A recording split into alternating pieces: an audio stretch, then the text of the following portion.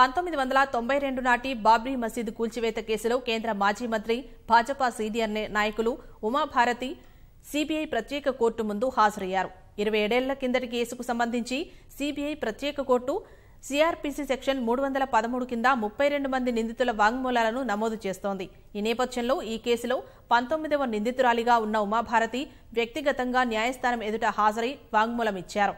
ఇదే కేసుకు సంబంధించి భాజపా అగ్రనేతలు LK అడ్వాణీ, MM జోషి, కళ్యాణ్ సింగ్ సహా మరో 13 మందిని విచారించాల్సి ఉంది.